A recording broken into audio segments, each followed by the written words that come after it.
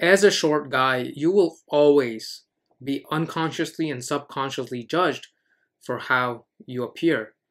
In some situations, you will be pointed out that you are short. In that case, you have to be self-accepting and you have to accept the reality that you are short.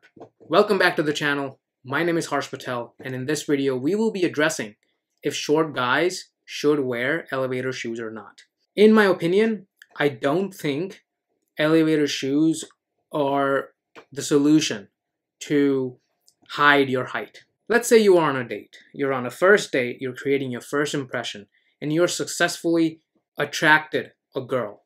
At first, the girl has no question that the height that you are trying to portray is the correct height or not.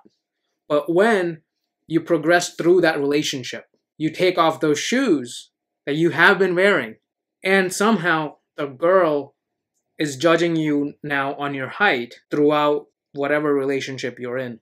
And that, to me, says that you are insecure in yourself and you are not accepting of your reality. And it shows through your insecurity to that girl who you are trying to attract.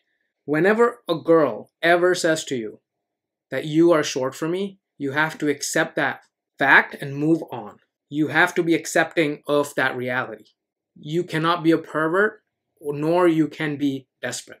And I think you have to be very, very honest about your height, even on dating apps and even in person, because you have to accept that you're short. And whenever you put a band-aid like an elevator shoes, you are showing that you are insecure about your height. This is my opinion. Now, yes, putting on elevator shoes may be a good option in particular situations. Like if you have a girlfriend and she wants to put heels on, and if you are the same height, in that case, you can put on shoes that elevate you off the ground for 2-3 inches. But in most cases, I don't think elevator shoes are the best option for short guys. And honestly, like most guys aren't even that short. I have seen guys who are 5'7", 5'8", worrying about their height. Like I'm 5'5", I'm like below average, and it's not even a big deal because there are girls who prefer different things and there are girls who do not prefer height.